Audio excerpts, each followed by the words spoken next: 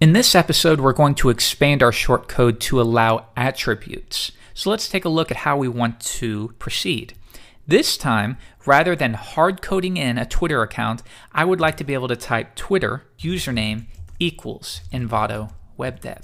So I will save that, and now let's go into the code and write the functionality for this. Now, when you're creating shortcodes that accept attributes, this function right here will accept a new array, and that will be represented by attributes, but you're free to name that how you wish.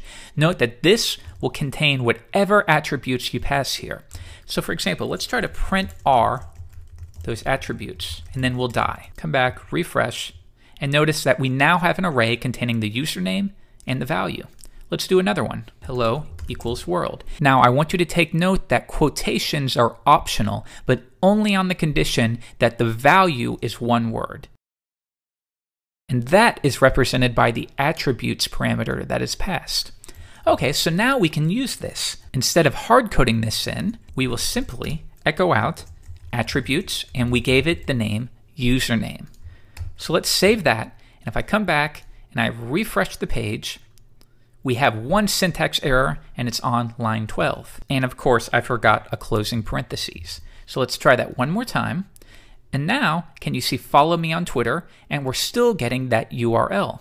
So now, let's change it to another Envato site, Envato PSD. If I save that, refresh it, now if I click on it, it's successfully linking us to Envato PSD. So great, that's adding a lot more flexibility. But there's one problem. What if they just do this? Let's see what happens. Refresh. And now we're getting a URL simply to twitter.com. Because no username was passed, this was not displayed. So it simply links to this URL. So why don't we try to set a default?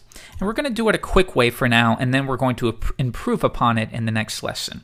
So we'll say if not is set attributes username. In that case, attributes username is going to be equal to Envato WebDev. So what we're doing here is we're looking for a key of username within the attributes array. And if that's not set, if that doesn't exist, then let's go ahead and set it ourselves, and we'll set a default to Envato WebDev. Now I want you to note that this will work, but there's actually a better way that we'll take a look at shortly. But for now, let's see if that does the trick. Refresh, and once again, we have a default.